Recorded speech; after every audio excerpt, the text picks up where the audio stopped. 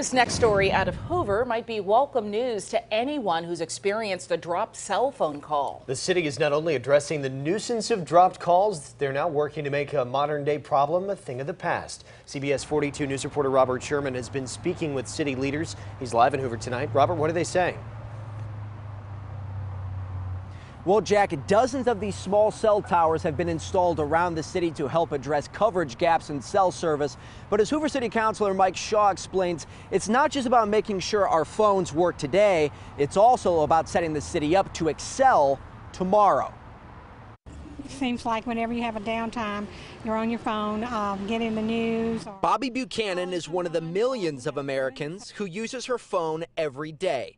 But she's also experienced that white-knuckling pain of being unable to use it as well. It's very frustrating when it drops out and you don't have service.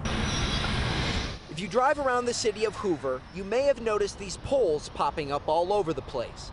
As Hoover City Councilman Mike Shaw explains, they're called small cell towers. These old towers are getting overwhelmed, particularly in areas of high traffic like we see in Hoover, and so they're deploying the small cells to kind of cover and make up the difference for the capacity. Shaw estimates that there are over 80 of these in Hoover right now, bolstering the signals of various carriers.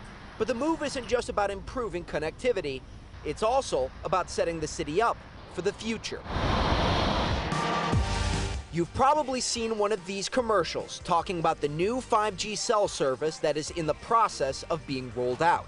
Shaw claims that these small cell towers will make Hoover primed and poised to take advantage. It's fiber optic speeds through the air going right to your phone. The Internet of Things, smart cars, all these things we hear about are all going to rely on this 5G technology. So we wanted to make sure that Hoover was the first to get 5G. For everyday cell phone users like Bobby Buchanan, Well, that's awesome.